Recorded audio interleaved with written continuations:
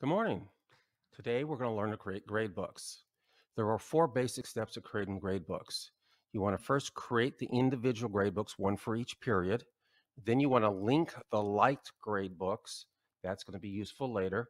Then you want to create your categories and add your students. It's really important to do these in order. If you do these steps out of order, often you have grade books that don't function well.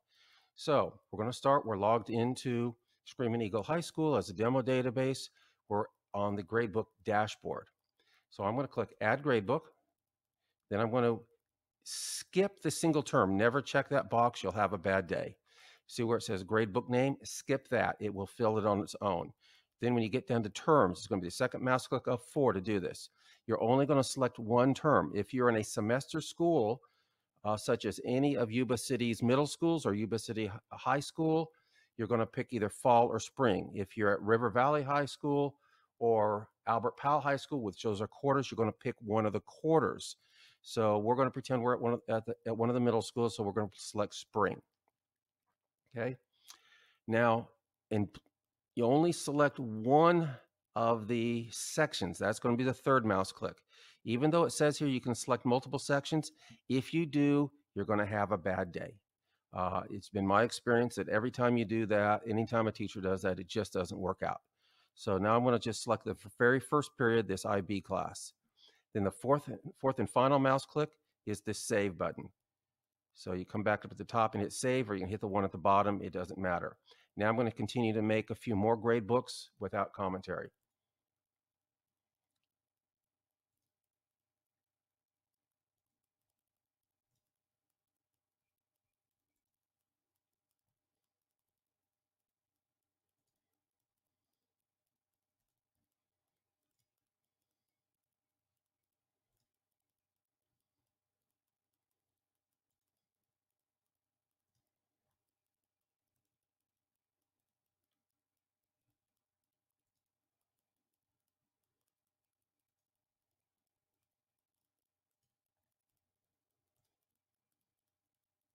There, I've created, I think, 5 grade books. Let's go back to the dashboard to see if that's the case.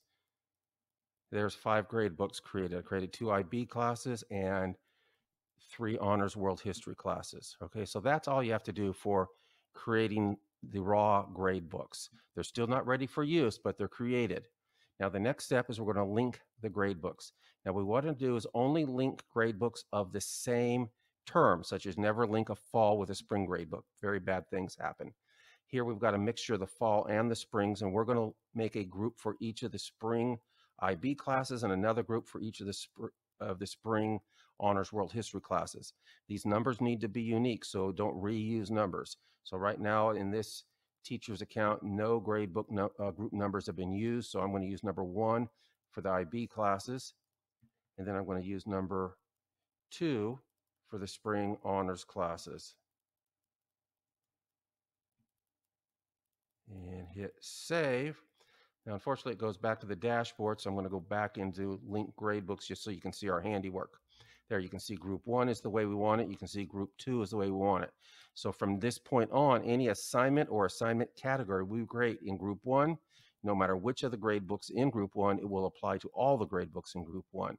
For group 2, the same thing. We create an assignment. It puts it on all 3 grade books, not just the one we created in. Okay?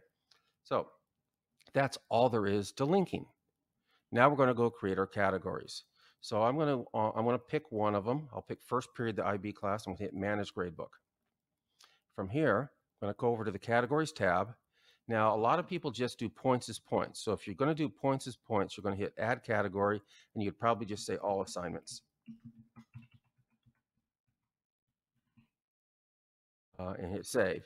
You have to have at least one assignment category, even if you're just doing points as points. However, if you were doing weighted, I could do this. Let me delete this one. And I'm going to then say, check the weighted, and I'm going to add the category. And let's say this is homework. And I am going to say homework is worth 40% of the grade. The percentage have to add up to 100. You can see now I have a temporary error message. So now I'm going to add another category. Let's call this tests. And we're going to make tests 60% of the grade. Hit save, and you'll see now the red message goes away and it's at 100%. So that's all you have to do to create your assignment category. So let's just to show you, I'm going to switch over to the period 2 class and click at categories. You can see those same categories are there because I created them on one, they're on all of them. Now if I switch over to one of the spring honors classes, let's just make one of these points as points. Categories, add category, all assignments. And by hitting save here, I just save this category type of all assignments to all 3 of those grade books. And I can just show you real quick. Let's go to the 6th period class and you can see that it is there. So now the categories have been created. You're going to go back over to the dashboard and you're going to add the students. So this add drop button will only be on screen if there are students that need to be added or dropped from your gradebook. So whenever you see this button, it means there's action to be taken. So I'm going to click this button here and I can see that there's action to be taken on all 5 of the gradebooks I've created. So if I click on one of them, the nice thing about this feature is I've got the add all students, so I don't have to do them all at once. I'm going to hit add all students and it just did that entire period. Now let's go to the next period, add all students. Do that for all 5 periods. Just a few mouse clicks.